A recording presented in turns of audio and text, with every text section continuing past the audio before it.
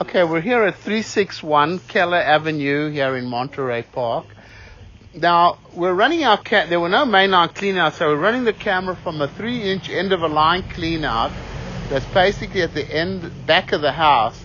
And we've got into the line about 35 feet where we've hit a blockage in the line. We cannot get our camera through.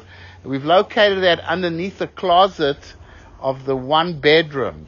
So what I'm going to do is we're going to pull the camera back and we're going to try another roof vent to see if maybe there's a way to get through from another roof vent. You can see it's holding water over here and we cannot get our camera through there.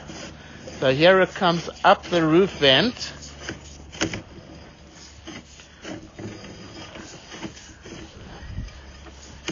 Yeah, we are on top of the roof. I'm going to pause the recording for now.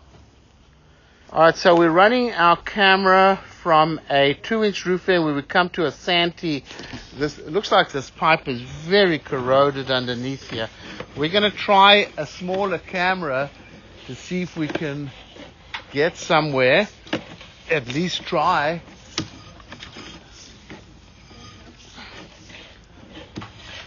Okay, I'm going to pause the recording.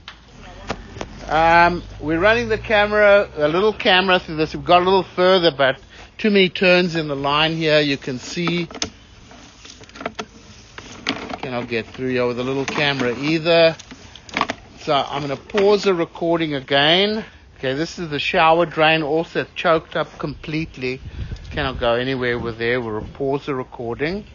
All right, we've tried every single vent there is. There's nothing getting us through this line.